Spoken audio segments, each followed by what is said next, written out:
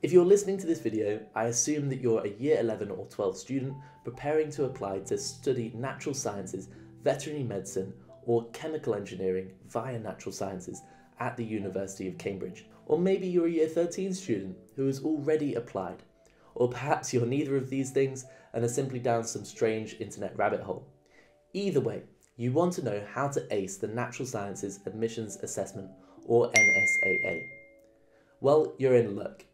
Here, I'm going to be telling you my 8 top tips for acing the Cambridge NSAA.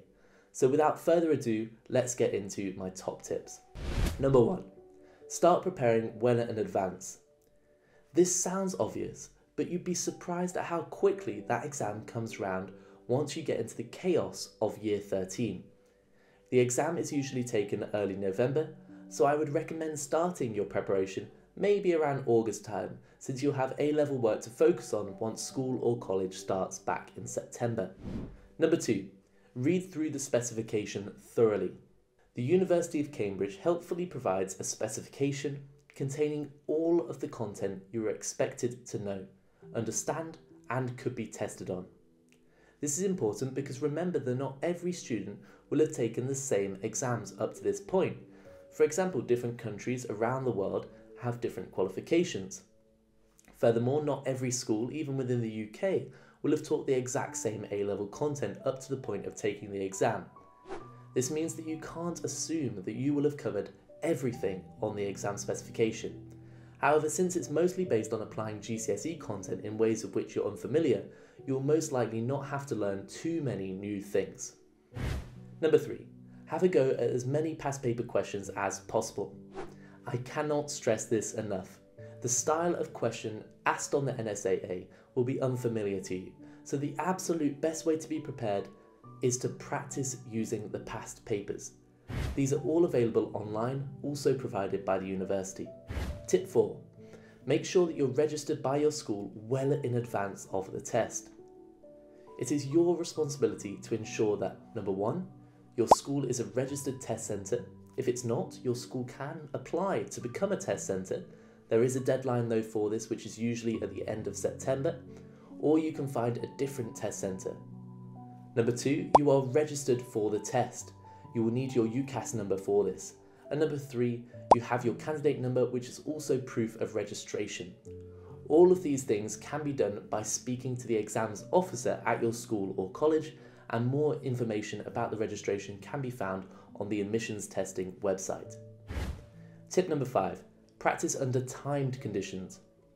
Multiple choice tests are notoriously difficult when it comes to the timing, and the NSAA is no exception. The timings are different for each section, but the long and short of it is that you don't have very much time per question, only 1.5 minutes in section 1. This means that practicing some of the past paper questions online under time conditions is really good practice to get a feel for the pace that you need to be going at in order to make sure that you answer all the questions that you can. I wouldn't recommend doing all of your revision under timed conditions, however, as this could be a little stressful, but certainly work up to it once you feel that you have an idea of the style of questions expected. Tip number 6, practice your mental arithmetic. Every candidate is required to complete the maths part of section 1, and this is done without a calculator, as is section 2. This means that any and all calculations need to be done in your head, but you will of course have a pencil and paper too, so it's not completely mental maths. A lot of students struggle with this, so I would definitely recommend practicing extra mental maths as part of your revision, if you think that that might be a weak point for you. Tip number 7, don't stress. Remember that the NSAA is not a pass or fail exam, and admissions tutors will not completely disregard your application if you don't do as well on the day as you could have done.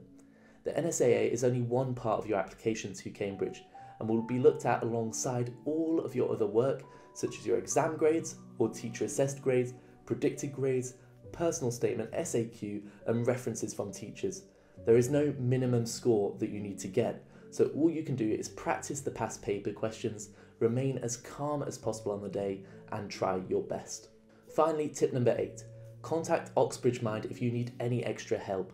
The team of experienced NSA tutors at Oxbridge Mind who all sat the exam and went on to study at Cambridge is here to help you.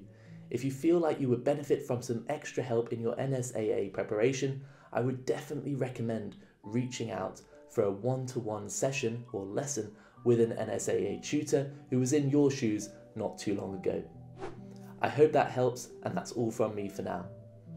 Thanks for watching. If you liked this video and want to unlock the rest of the course, which includes over 1,000 NSAA questions, 20 hours of NSAA tutorials, and work solutions to all the past papers, click the link in the description below.